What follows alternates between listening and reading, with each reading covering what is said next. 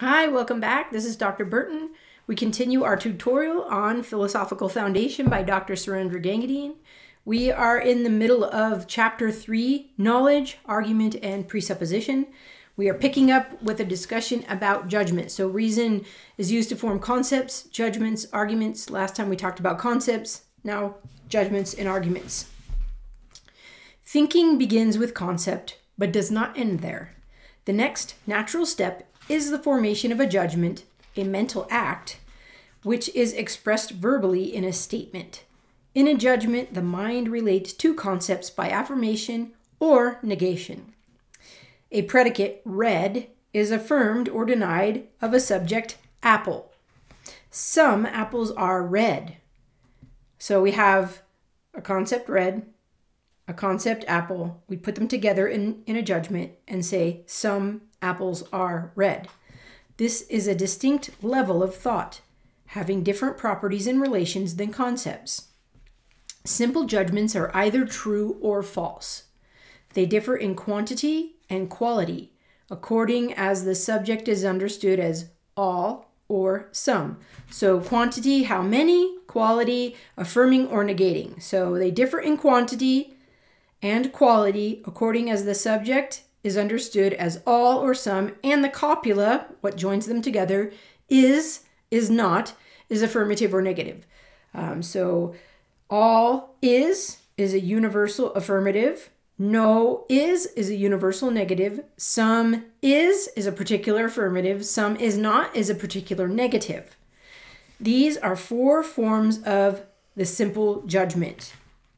And they can be related on a square of opposition, a tool of logic, which this new version has. The old version does not have the square of opposition images.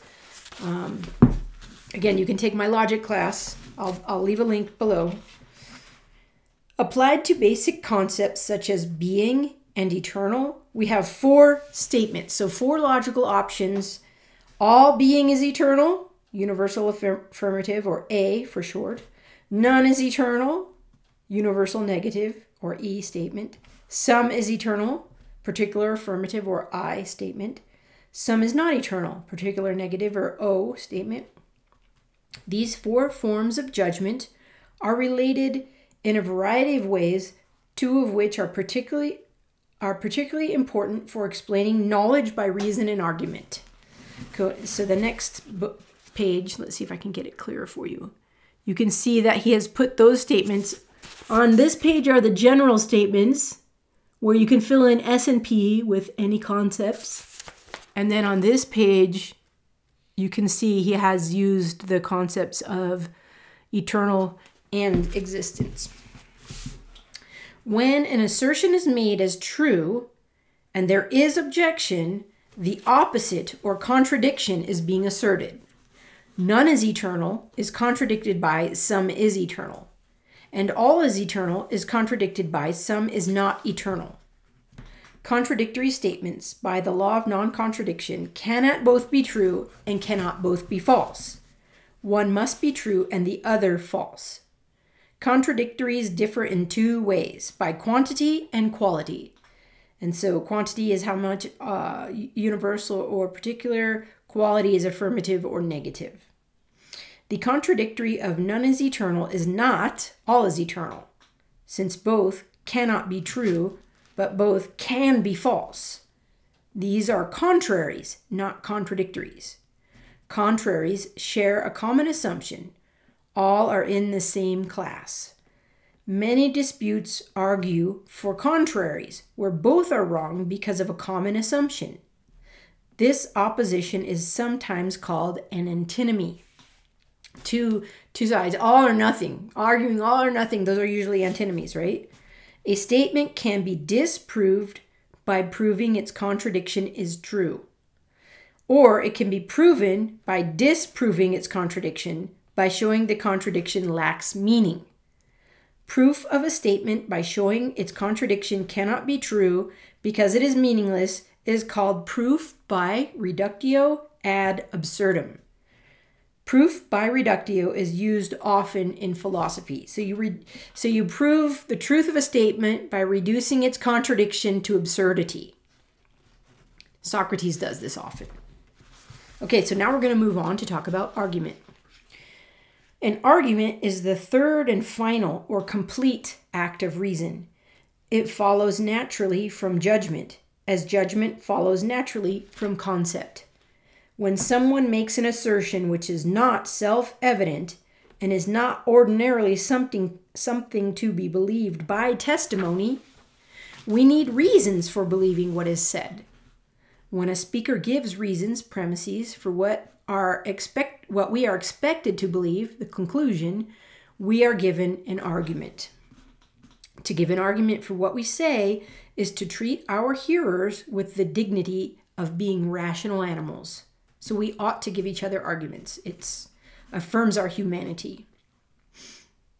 The expectation in return is that the hearer will believe the conclusion of the argument if the argument is sound, or will object to the conclusion because the argument is unsound and will be ready to show how the argument is unsound and maybe provide a counter-argument.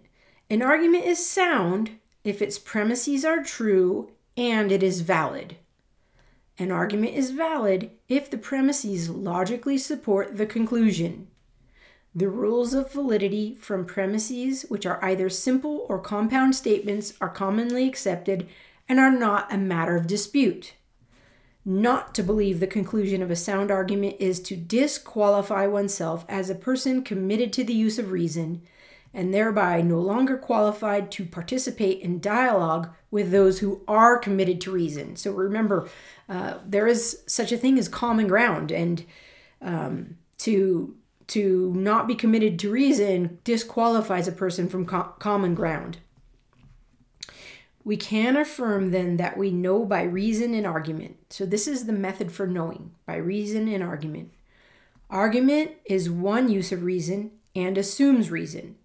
There is no argument for reason itself, and none is needed. Reason is transcendental or self-attesting. It makes thinking possible. As the laws of thought, it is common ground for all thinkers.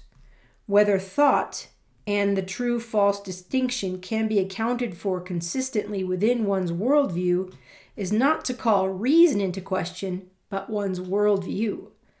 If reason is given up, there is an end to all thought. Nothing remains but silence and the question of integrity.